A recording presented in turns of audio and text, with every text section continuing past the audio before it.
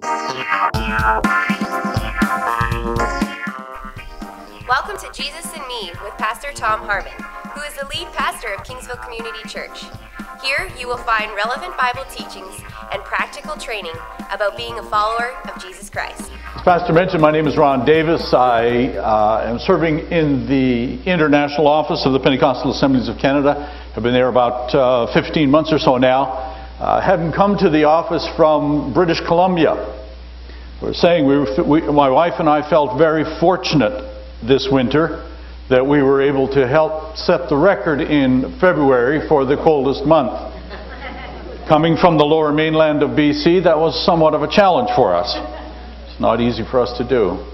I spent the last 18 years prior to coming into this office as the District Secretary Treasurer for the BC Yukon District of the Pentecostal Assemblies of Canada. Prior to that, we had the privilege of serving as church planters in Quebec, academic dean at the Bible College in Quebec, on church staffs in Saskatchewan, and then leading a church on Vancouver Island. So we've had a variety of experience across the nation, and now God has given me a real passion for generosity. Cultivating generosity within individuals and within churches. This is something that really, it gets my blood going, gets me excited, because as Pastor mentioned, this morning's presentation will be very practical for you. But I can tell you also that there will be nothing that you will hear in church more spiritual than what we will talk about this morning. And you'll see that as we go along. We're here to talk about something called radical stewardship. And it's radical not in the sense that it's wild and bizarre or crazy or out of this world or something that's beyond our reach to even accomplish. It's not radical in that sense. It's radical in that the word radical comes from radicalis, obviously, which means to be rooted. So what we want to share with you this morning is rooted in the Scriptures. It's biblical financial principles. It's something that's probably also radical in the sense that it's going to be somewhat contrary to what you might hear in the world. Even this morning as you came to church, you got a lot of money messages. There were people telling you where you're going to go for lunch after church, which restaurant. There were people telling you where you should put your money and in what bank. There were people telling you what grocery store you should shop at, what hardware store you should shop at. There were all kinds of money messages out there, even as you drove to church this morning. But I think it's time that we added the message of the Scriptures to what is being told throughout the world. What does the Bible tell us about our finances? Can we even use the M word in church and talk about money? I'm hoping that this morning you'll open your hearts and open your ears as we talk about radical stewardship. So let's begin with Scripture. This is going to test the limits of this. There we go. So do not store up for yourselves treasures on earth where moth and rust destroy, where thieves break in and steal, but store up for yourselves treasures in heaven. For where your treasure is, there your heart will be also. Let's maybe pause there. Where your treasure is, there your heart will be also. This is why I said this is probably one of the most spiritual topics you'll ever discuss. You and I choose what is a treasure. We make that decision. In this world, we have chosen that money, coins, gold, silver, those precious jewels, those are treasures. The point that we're making here is that whatever you decide is your treasure, your heart follows after. Those of you who are married, you know what I'm talking about. At some point you made a decision, wow, that person is worth pursuing. That person is worth getting to know. And so you went after that person. You decided that person was a treasure.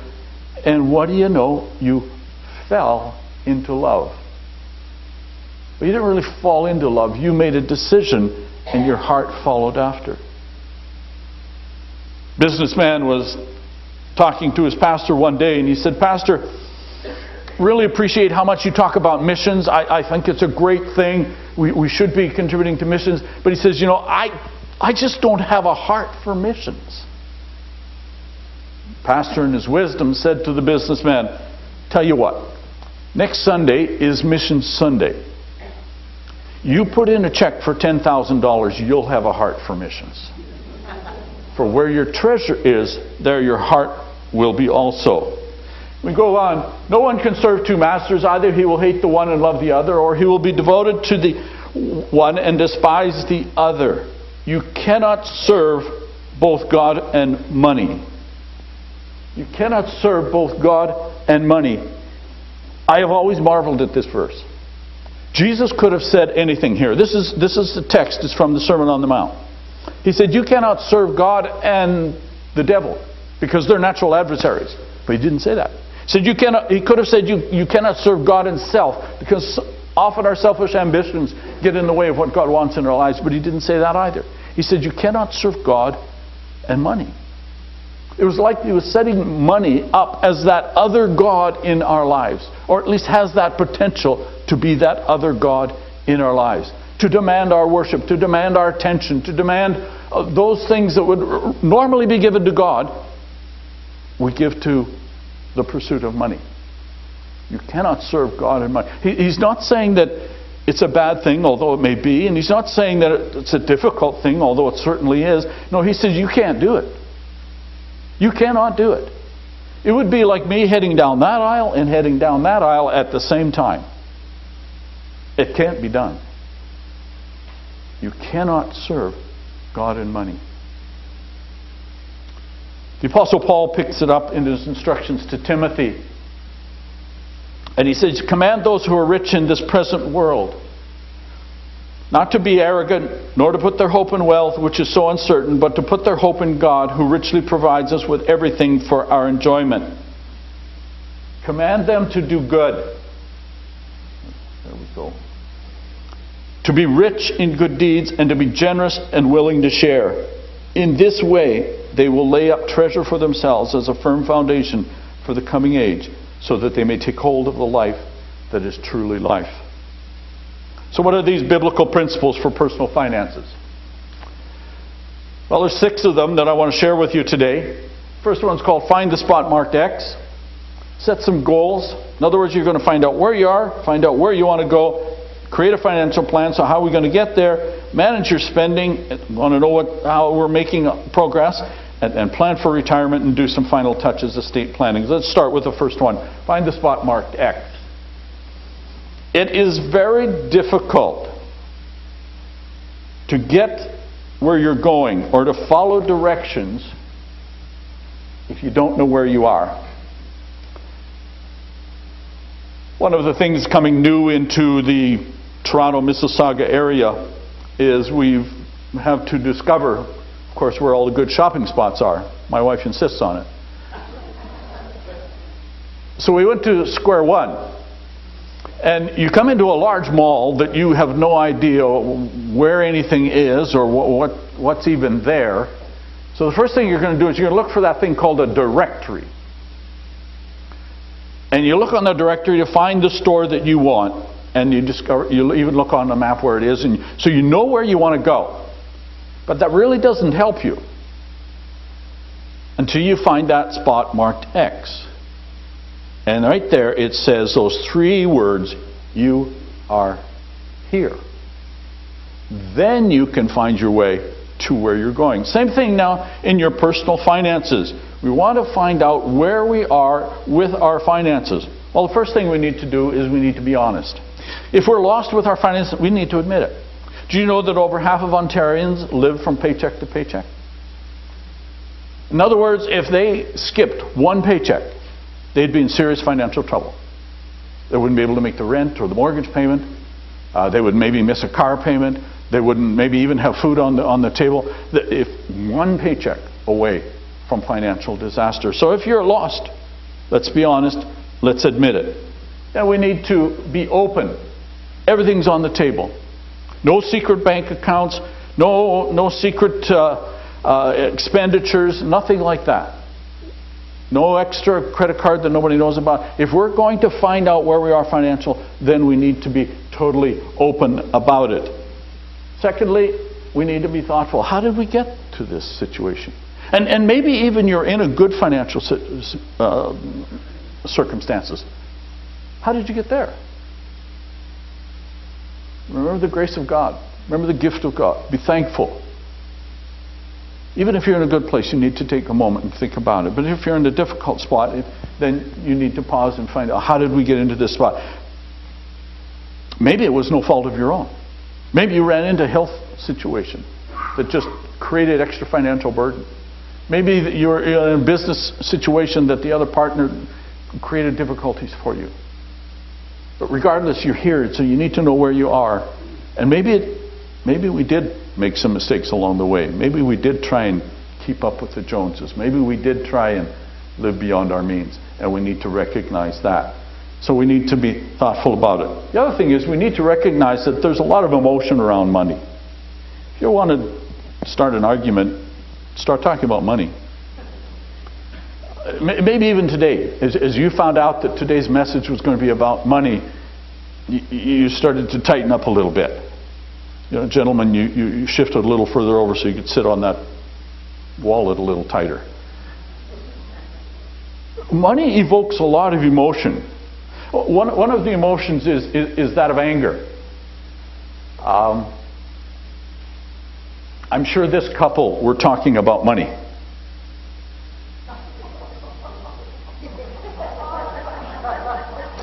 You know, that barbed wire fence down the middle said something. So we get angry when we talk about it. There's arguments that create a lot of people will tell you that divorces begin with arguments about money. The other emotion is one of fear. How many things have you been afraid to do because of finances? I'd love to be able to commit myself to a missions offering, but boy, I'm afraid that if I give to missions, I'm not even going to have enough money, for bread on the table. Or what about if I spend this today? What about tomorrow? And fear drives our decision making. But let me tell you, there's another emotion that we can, and that's hope. Even if you are in a difficult financial situation, there's hope. There's hope that you can get out. There's hope that you can clear your debt. There's hope that you can find a way to live even within your means. So we want to bring that hope to you. Seek first His kingdom and His righteousness, and all these things will be added unto you as well. Therefore do not worry about tomorrow, for tomorrow will worry about itself. For nothing is impossible with God, and what is impossible with men is possible with God, even in your finances. Nothing is impossible with God. So let me tell you about a fundamental law of economics. If you want to find the spot marked X, you have to do a simple financial exercise. It's called the O law of finance. The first O relates to everything that you own. The second O relates to everything you owe.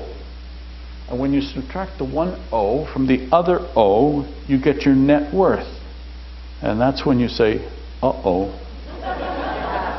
Or maybe 0, 0. Let me tell you what I mean. Let me show you an example here. Here's a gentleman who's got a family that has a house worth about $450,000, vehicles worth $22,000, some other property, maybe an RV, $48,000. They've been able to put some savings away in mutual funds or bonds for $17,000. They've got some RSPs, maybe a TFSA, and a savings account. So their total of what they own is $550,000. That's the first O. The second O is what they owe. The house still has a mortgage on it. Vehicle still a car loan.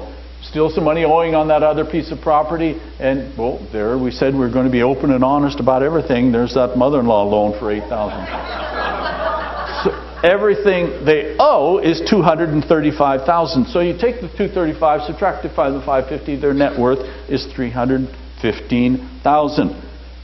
That's the spot marked X. We now know where you are financially. This is the number the bank will look for if you're going in for a mortgage or a loan. What's your net worth? So that's principle number one. Principle number two is set some goals. You want to be able to get from here to there. Now there's long-term goals, there's short-term goals. If you look at pages 7 and 8 in the booklet, they list a number of these goals, and many of them are more general in nature. For example, everybody could say, oh, my goal is to get out of debt. That's a good goal, but let's do something a little more specific, because you want your goals to be what we call SMART. You've probably seen this acrostic: specific, measurable, attainable, realistic, and timely. So instead of saying, my goal is to get out of debt, you say, no, what I will do is I will eliminate 25% of my debt by the end of this year. All of a sudden, that goal to get out of debt has a timeline on it. It's got something that's measurable. It's something that's specific. And you can know whether you've made progress in that goal. So that's all we'll say about goal. Let's move on to the third principle. Create a financial plan. The first thing you do in your financial plan is make a commitment to God. Commit to the Lord whatever you do, and your plans will succeed, says Proverbs. It's interesting how often people will take and separate their financial lives from their relationship with God. As if, well, God's spiritual, this is money. Money is spiritual. As we talked about before, where your treasure is, there your heart will be also. Commit your plans to God. Then get help. Get help from people who are informed, who are reliable resources. The plans of the diligent lead to profit as surely as haste leads to poverty. There are financial planners, there are accountants, there are legal people, there are different ones that can give you help in this area. Probably one of the greatest people, though, that can help you is to find another Christian who is implementing the biblical principles that we're talking about. They've already got them working in their lives. Let that person be a mentor to you. Let them counsel you and guide you along the way. They're maybe not perfect in their finances, but they've learned some hard knocks and they can help you. And sometimes that's the best help you can get. And then invoke what we call the old MacDonald law of economics. E-I-E-I-O. You say, well, that sounds so corny. Yeah, but you'll probably remember it by the time we're finished it here. The first E-I is dealing with expected income. So we'll give you an example here. Individual whose income, wages about $41.50, some interest income of $198, some rental income of $750. They found maybe a way to turn a hobby into a moneymaker, and they got another $300 coming in, so they got $5,398 worth of income. That's the first EI. The second EI is the expenses incurred.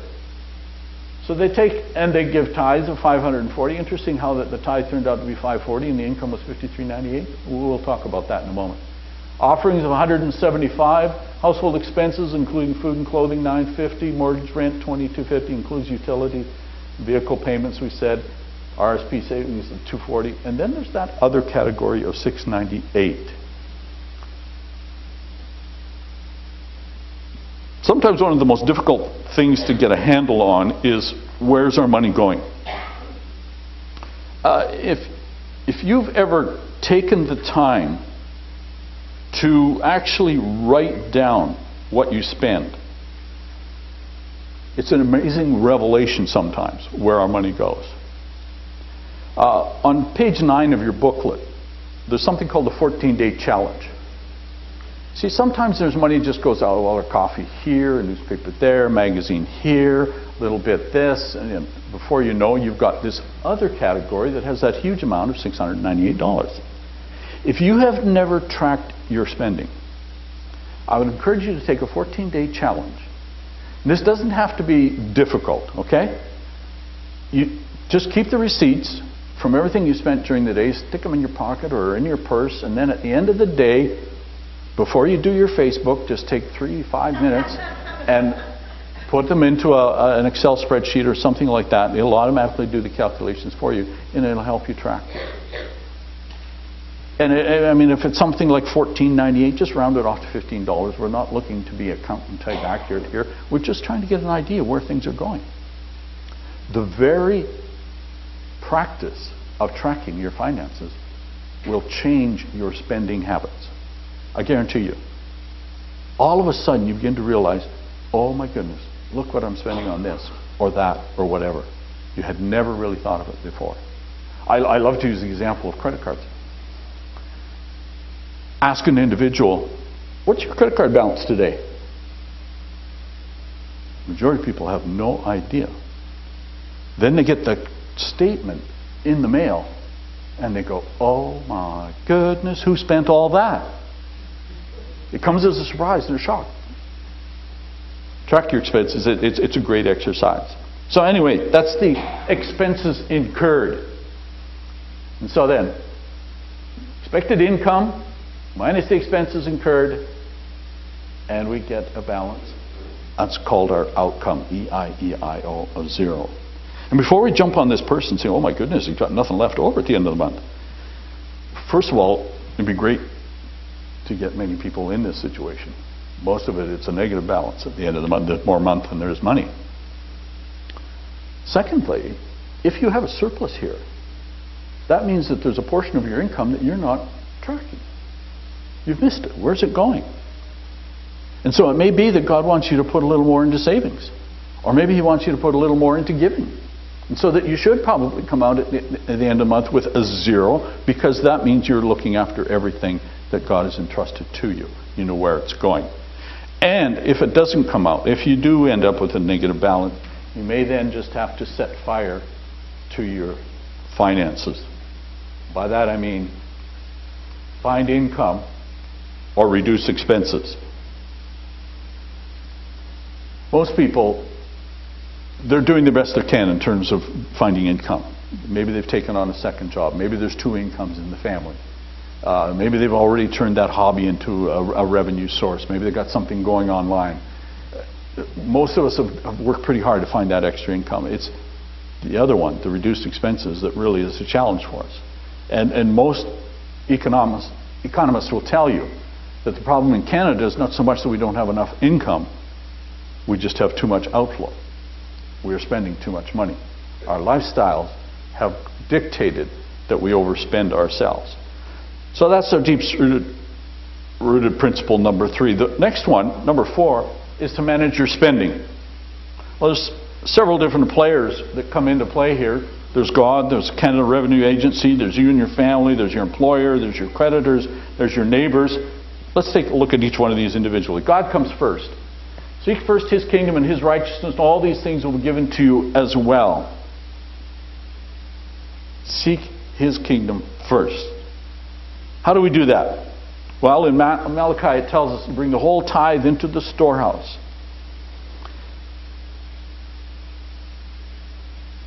People really get hung up on tithing. It's such a stumbling block for some people. They say, well, that's so Old Testament. That's so old law. Well, I mean, you can provide all kinds of counterpoints and arguments, if you will, show that right from the very beginning in the Garden of Eden there was something that was set aside exclusively for God. I like to reduce it down to Proverbs 3:9. Honor the Lord your God with your first fruits. That's what it's all about. It's honoring God. It's saying, thank you, Lord. I recognize you as the source of everything in my life. Therefore, I return back to you this portion. The Bible says it's 10%. Fine. I go with that. But I want to give something back that says, Lord, this is yours. This has nothing to do with me, because I simply want to say, thank you. I love you. That's why I tithe. I had a dear saint come to me one time and say, well, I'm so glad that you're talking about tithing. I have faithfully given the Lord 10% of everything for 40 years now. My outside voice says, bless you, dear, for being so faithful to God. My inside voice says, oh my goodness. Could your love for Jesus not have grown to 11% over 40 years or 12%? Tithing is a good place to start. It's a terrible place to stop. God calls us to generosity. Generosity is what He looks for. So, God comes first. Giving was hard when I was rich. Now it's easy. Got nothing. But you know, it really doesn't take much to be generous. I've got something here. Let me share with you. I had the privilege of going to Israel a while back.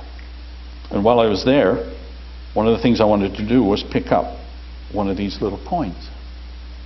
It's called the widow's mite. Remember the story of the widow?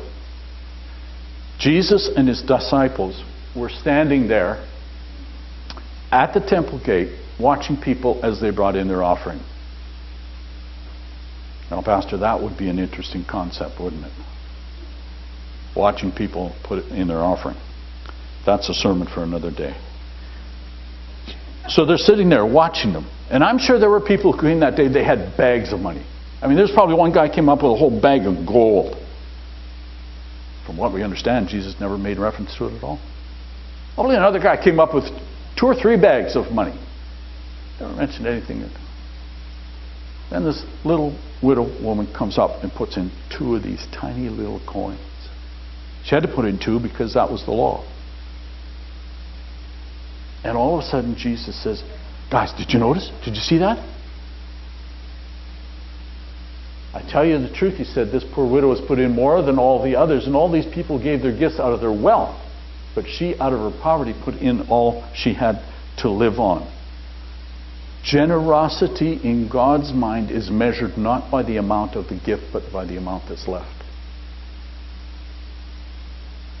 Somebody could come and give $100,000 to this church. That may be generous or maybe not. I don't know. It depends on what they have left. Somebody could come to this church and give $1,000, and that would be generous because of what was left. It's a whole different way of measuring generosity.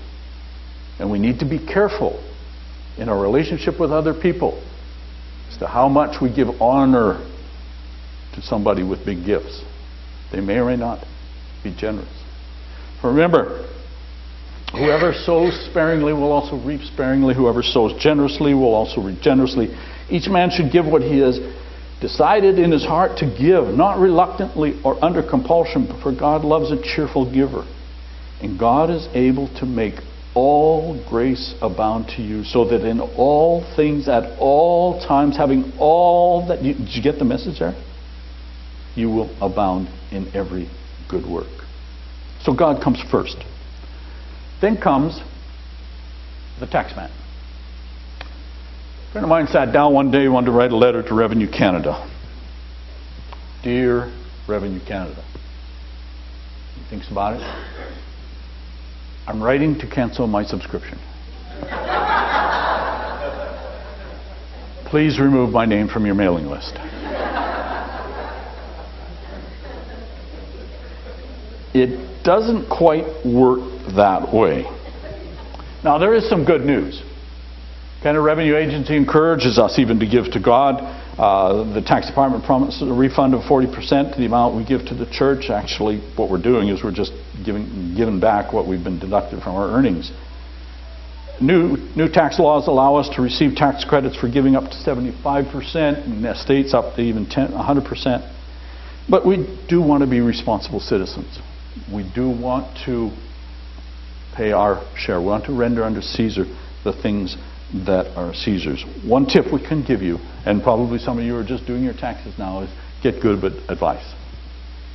A lot of people leave money on the table that they could have had a refund for, but they just didn't fill in things properly. So make sure you get good advice. So first comes God, then the taxman, then you and your family. What I'm talking about here is saving.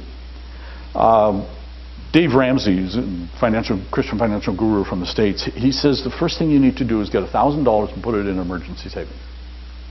Whether do a yard sale, do something, raise that $1,000 and put it away. It's for emergency. New pair of shoes, not an emergency. It's for real emergencies. And just set it there. And then the suggestion is that you build that emergency savings up into 3 months worth of income. There's different ways that we can save. there's what they call the days due technique, and basically what that is all that change that you have left over at the end of the day, just take it out of your pocket, put it in a jar. When the jar's full, put it into a savings account. So that doesn't work quite so well today because we don't use cash that much anymore, so there's not that many coins left over at the end of the day. There's certainly no pennies left. There's the plus technique, plus 10. And basically what that is discover what all of your expenses are, take 10% of that, create another expense called savings.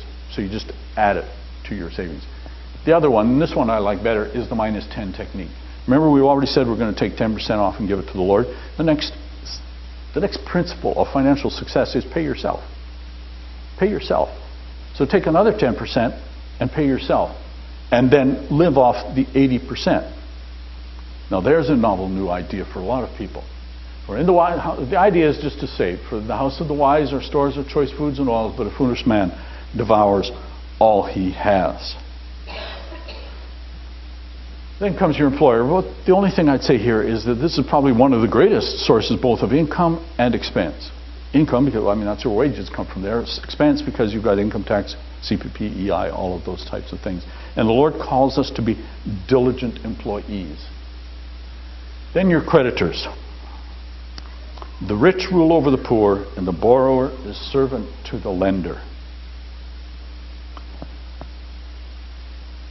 A lot of people, they tell me, Ron, you don't have to tell me it's bad to be in debt. You don't have to tell me what a pain it is to be in debt. How do I get out of it? That's what I want to know.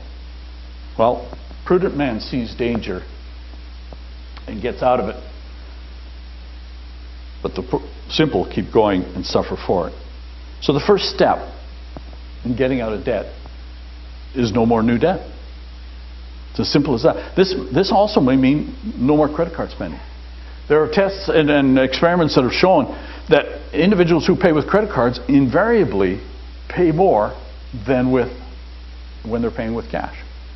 There's just something psychological that happens when you take cash out of your pocket and you give them a 20 or 2 20s, and all you get back is a couple of silver coins.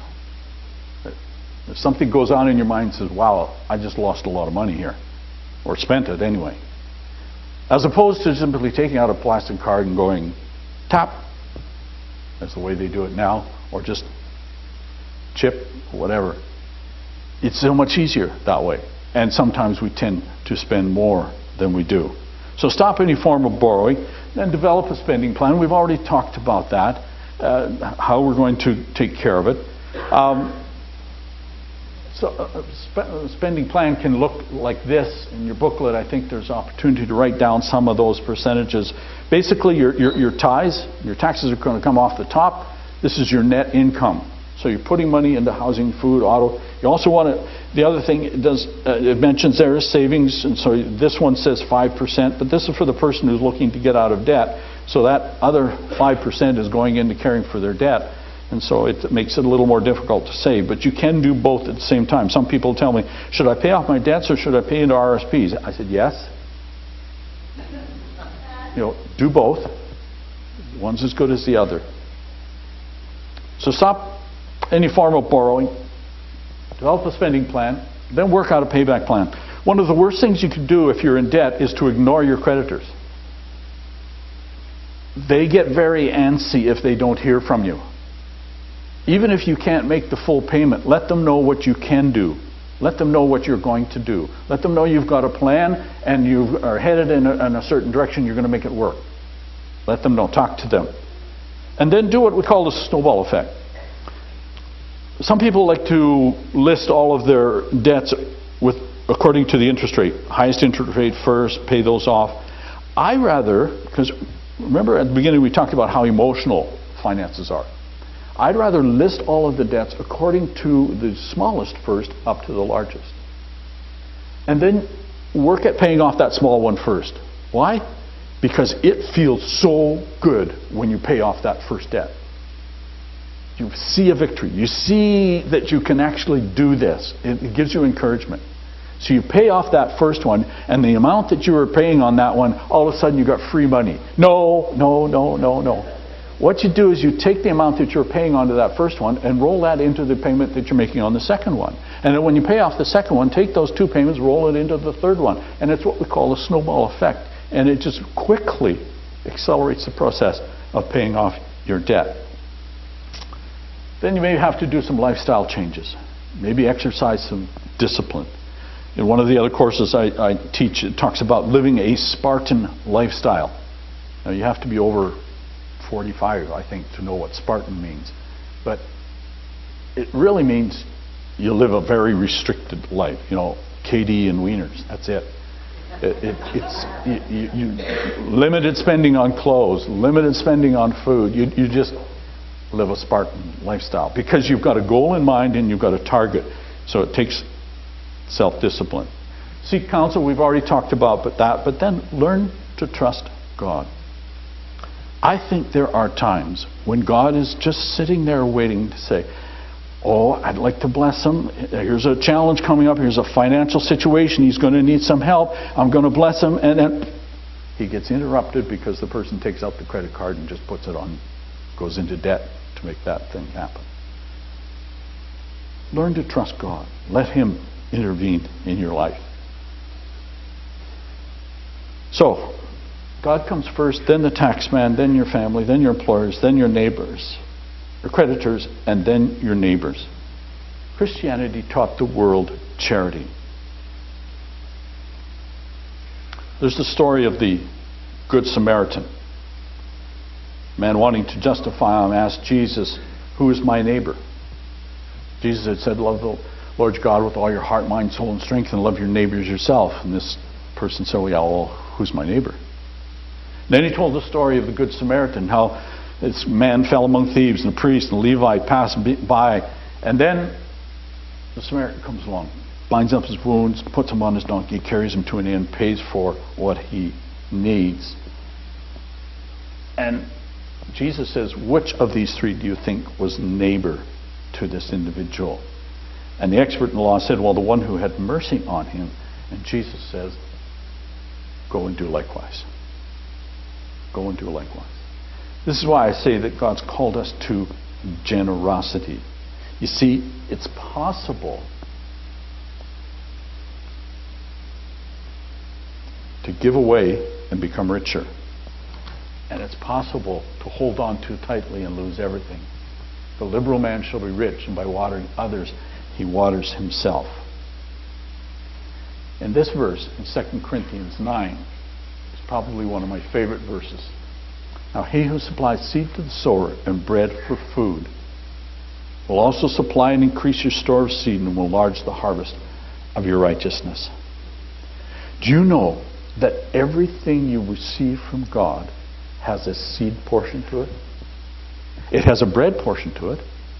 And bread is for our nourishment. Bread is for our enjoyment. Bread is what God supplies to make sure that we're looked after. And we should give thanks to God for it, and we should enjoy it because God wants us to live a healthy life. But there's a portion that's seed. What do you do with seed? I was in the Democratic Republic of Congo a couple of years ago, shared this verse, and I asked that same question, what do you do with seed? And they just laughed. They were an agricultural society. They said, well, what do you do with the seed? You plant seed. You plant seed. Everybody knows that. I am convinced that one of the challenges of the Western church, certainly here in North America, whether it be the church as a whole or church individuals within the church, is that we have failed to recognize what God has given us as seed. We thought it was bread for food, and we ate it on ourselves and wondered why there was no harvest. We have consumed the seed. At that same seminar in the Congo, the guy who was translating for me, I was speaking in French and he was translating it into Lingala, their native language. He came to me later and he said, when we were teaching on the seed, he said, God gave me a revelation. I said, what was it? He said, well, you just don't eat a seed. I said, what do you mean? He said, well, inside that seed are more trees, and on those trees are more fruit, and in that fruit are more seeds, and in those seeds are more trees, and on those trees are more fruit, and in the fruit are more seeds and more seeds. He said, before you know it, you've eaten a whole forest. I said, that's brilliant. Not only do you eat a seed, but you eat the whole potential for harvest. Friends, I am convinced that our churches, God would love to bless our churches with more money if we knew what to do with it. If He was convinced that we could sow it as seed, He would give us more seed. I know this works in my life because God has actually challenged me in this area. A certain portion of income that I received wasn't much. God said to me, He said, what are you doing with it? I said, God, it's not much. He said, what are you doing with it? I said, well, I'll maybe buy myself a book here and there. He says, give it to me. I said, yeah, you can have it. It's not much. I gave it to God. All of it. And what I mean by I gave it to God was anytime somebody needed some help, maybe a missionary, maybe somebody who was in financial need, God would direct me to that and I would give it to the person out of this source of income. I went and opened a new savings account just to put that money in there. And out of that, I was able to bless people. Did you know that that source of income increased not only in amount, but in how often I received it? God takes and multiplies the seed. He does. Notice it said, doesn't He multiply the bread? Doesn't matter whether you have two hollow legs like my son. You can only eat so much. But you can always sow more seed. And as you sow it, He multiplies it. People talk about getting wealthy in the Lord. Here's how you do it. You give away every seed that He gives you and He multiplies the seed back to you. And all of a sudden you become a multi-wealthy giver. I could go on forever for this, but let me go quickly because we've got some things we need to take care of. Next one is planning for retirement. A couple are standing together in the street corner begging for money, and she says to him, what happened to our retirement plan? He says, this is our retirement plan. What is yours? This graph shows the Canadian population. In 1961 here on the left-hand side, about 7% were over the age of 65 and 42% were under the age of 19. They are projecting that by 2031, 27% will be over 65 and only 14% will be under the age of 19. We are, all that to say we're an aging society. We're an aging society. So how do we prepare for our retirement? I think my battery's going here. I don't know if you guys have opportunity to move those slides along, but if you could, that would be great. And help me out. So the next slide says, start with an RSP. Canada Revenue Agency informs you each year of your notice of assessment how much you can spend on RSPs. The eligible amount is 18%, and in this coming year it's going to, so that's a maximum of $24,930, and any unused amounts can be carried forward to future years. Just some slides here that show the difference. If you start at age 20 with $1,000 per year, average interest of 6%. By age 40, you've got $42,000. By age 65, you've got $239,000 or more. That same person had just made a one-time gift of $10,000 to his RSP, or one-time investment rather. Same interest rate. At age 40, he's going to have $32,000. At age 65, he's going to have $137,000 maybe. That person says, okay, well that's fine at age 20, but where were you 25 years ago? Well, even at age 45, if you give it $1,000 per year, average rate of 6%, that at age 55 you're going to have $15,000, just almost 16, and at age 65 you have over 42. And if they could take and make that $1,000 into $2,500, you can see how quickly it grows, because at age 65 they would have $105,000. Now, obviously, if they'd started early at age 35 with that $2,500 a month, it would be $223,800. And if, even at age 45, you can see the difference that it makes on that next slide. So start with an RSP. Because remember, when you make a contribution to your RSP, Canada Revenue is going to give you an income tax deduction. So it's going to make a difference in the refund that you receive. I know a lot of people who will at tax time just take out a short-term loan for the amount of return that they're going to get, and then just turn their return into an RSP, and it works quite well for them. So start with an RSP. Take advantage of compound interest. That was in the examples I showed you there. It's just interest earning interest, and it's amazing how it grows over time. Time's your best ally. So the greatest time to start saving was yesterday, but the second best time is today. So let's get started when we can. Invest in mutual funds. These will be part of your RSP package. Then POC mortgage certificates. These are also available to you. What happens here is that we take and loan money to churches to help them with their mortgages. And we have individual investors across Canada who will park money with the Pentecostal Assemblies of Canada, probably getting double what they're going to get on a GIC.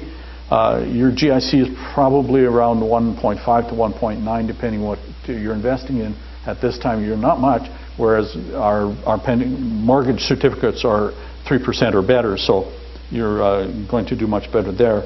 And then there's gift annuities. These are basically a financial instrument that will provide regular payments for the rest of your life and the life of your spouse. Interest rates based on your age. The older the age, the higher the interest you'll receive, and a large part, if not all of it, is tax-free.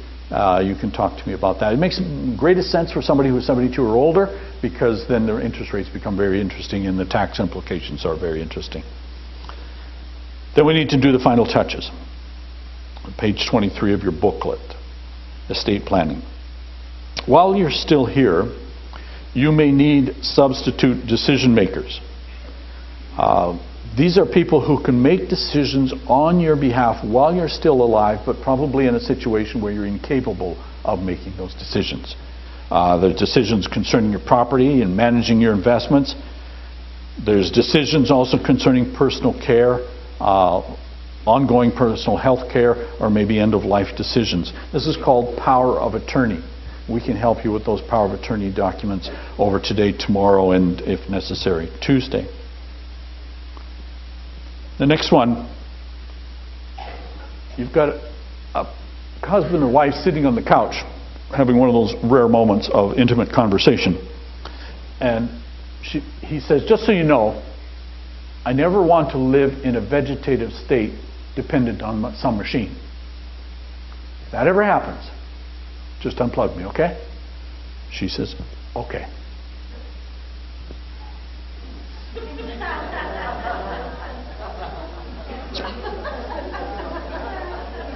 Probably not the machine he was talking about. James 4:13 and 14 says, now listen, you who say today or tomorrow we'll go to this or that city, spend a year there, carry on business, make money. Why, you don't even know what will happen tomorrow. What's your life? You're a mist that appears for a little while and then vanishes. Do you know that 3 out of 10 adults in a low-income bracket have not prepared a will, or only 3 out of 10 have a will? You need a new will, or you need to update your will in a variety of situations. If you're over 18 years of age, if you're recently married or divorced, if there are special family concerns, if it does not reflect your current thinking, if it does not provide for the Lord's work, if you're a new parent, these are all circumstances that could occasion either the update of your will or maybe even a new will. There's a lot of advantages to having a will. It avoids family conflict at an emotional time of loss. Too many times we've seen good Christian families become neither good nor Christian when it comes to dividing the estate. Controls the way the assets are distributed. It provides for special circumstances, secures the future of minor children by naming guardians and trustees, and allows you to make provision for some of your assets to go to the Lord's work. And it may even save your estate some money. I'll show you that in a moment. So if you want to come and see me either today or the next couple of days with regard to a will, here's some questions you need to ask and bring the answers with you. Who will be the executor? Executor is a person who ensures that the wishes of the will are carried out. Who will be the executor? And you need to name an alternate one. Of course, if you're married, your spouse is going to be your primary executor, and you need to name an alternate one.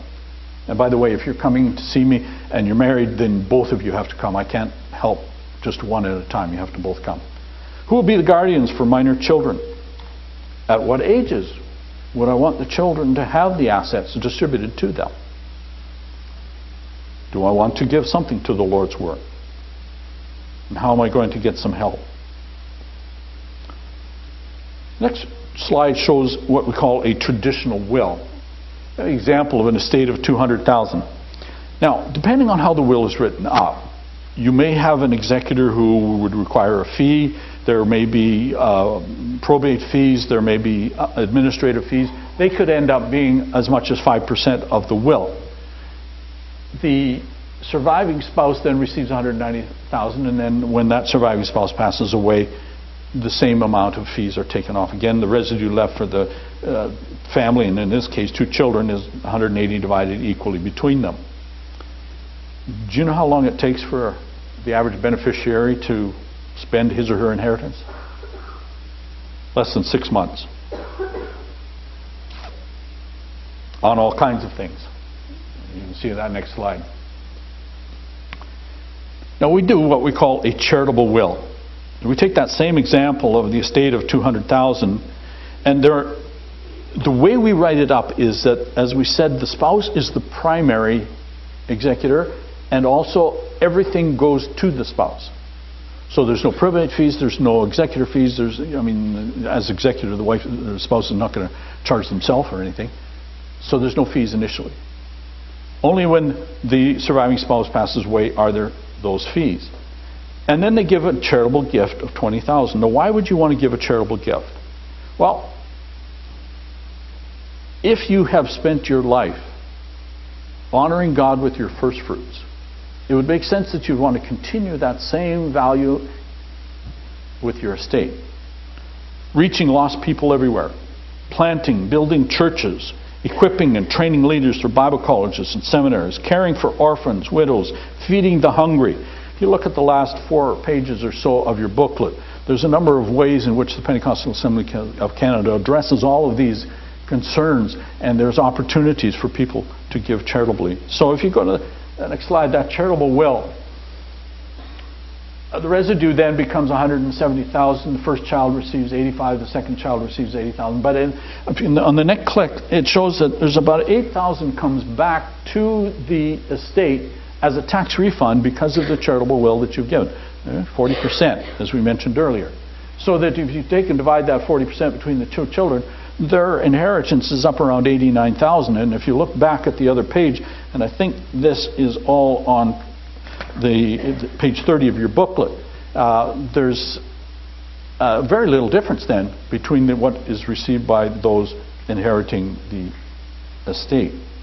So a charitable will recognizes the blessing of God, expresses that personal philosophy of life, including others, generosity. It's part of storing up those treasures in heaven. It includes others, demonstrates value to family members left behind. It provides a sense of self-satisfaction. And then, of course, there's the tax receipt that you get from Revenue Canada. And then God says, "Well done, good and faithful servant. You've been faithful with a few things. I'll put you in charge of many things. Come and share your master's happiness." So this week we're here, the next couple of days anyway, to help you with these things. Please note, I'm not a certified financial planner. I'm not an accountant. I'm not a legal advisor. None of those things. But what I've tried to do today is bring to you the biblical perspective on our finances and stewarding the wealth that God has entrusted to each of us. Provide these sessions to you, no charge. Church helps us out with our expenses. International office covers my salary. So we can come and look after this and help you in these ways. Each session takes about an hour. Do up the power of attorney documents, do up the wills, and you're taking care of, you leave with the documents, at least the power of attorney documents right away. The others we take and get notarized for you. So it's a service that we offer, as I said, no charge, and I'm glad to help you. So if there's some way, there'll be a sign-up sheet down in the foyer, and Pastor, you'll probably instruct people further as to where exactly that is. We have 3 sessions this afternoon, another couple this evening, and then all day tomorrow. And as I said, if we need to carry on into Tuesday, we'll do the same. Let me close with prayer. I'm going to go back to that verse in 2 Corinthians. Now he who gives seed to the sower and bread for food. I want to pray that God will bless you, not only with food, but also with seed. Father in heaven, we thank you for you who are a generous God.